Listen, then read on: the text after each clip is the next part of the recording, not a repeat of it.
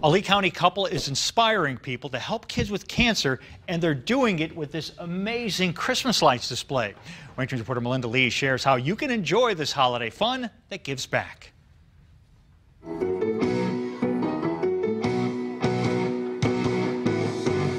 This is how Tammy and David McQuade make spirits bright during the holidays.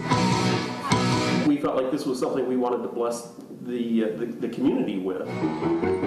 The Christmas-crazed couple opens the gates to their Fort Myers home off Ranchette Road every holiday season to share their labor of love. We love being able to give and the way community comes together over the holidays. The couple says the smiles on children's faces make the countless hours spent setting up the light show worth it, especially for 5-year-old cancer patient Isaac O'Brien Merced. Isaac last summer was diagnosed with leukemia. And donations made at this year's display will help with his medical costs. It's very thoughtful. It really is. It's amazing that there's people out there in the community that care to help family like ours.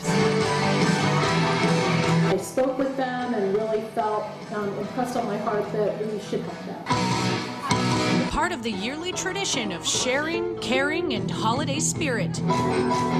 Showing support for Southwest Florida families in need. In Lee County, Melinda Lee, Wink News Now.